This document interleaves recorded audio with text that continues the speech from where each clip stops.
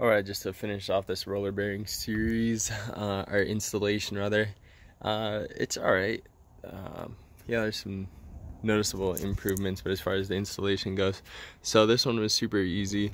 Pop this cover off, just follow what they say. It comes out no problem. These guys, I try to put in the, actually Torx, it's a size 40, to get that off.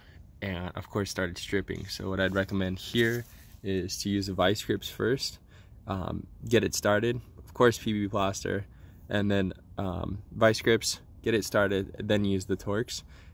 Same on this one, that way you don't strip it and then it's useless. It would be really awesome if they just include that new hardware in their kit, but of course anything to improve upon. This wasn't too bad to remove and all that kind of stuff. There is the larger bearing down here. It's a black one.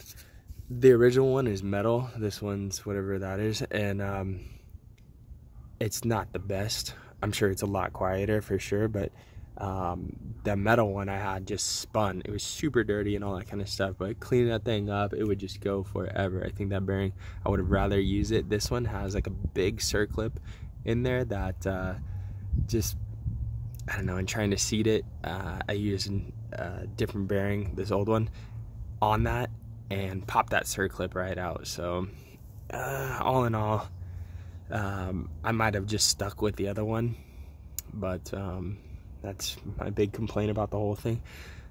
Putting it back in, pretty straightforward. This in first, make sure you get up top, then slide these in, and you're all set to go. So that's my review, and hopefully these tips helped you guys out, and you guys can close your doors once again.